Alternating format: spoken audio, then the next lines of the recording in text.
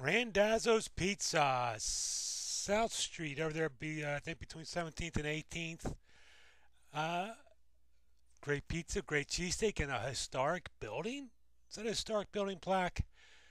Here's my little cutie, 11 something for a good cheesesteak and a Dr. Pepper. Dr. Pepper in the morning. Um, Lot of pizza, lot of catering trays. I got there before lunch and they had a whole lot of going on in that kitchen. Good news for me is, with a whole lot going on, they had a whole lot of fresh stuff. All the extras, the mushrooms, the fried onions, the lettuce, the tomato, the roll, everything just nice, fresh, good quality.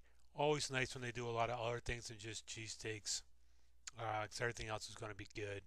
But Randazzo's got a nice little Randazzo's Lazzaro's nice little cheesesteak smackdown.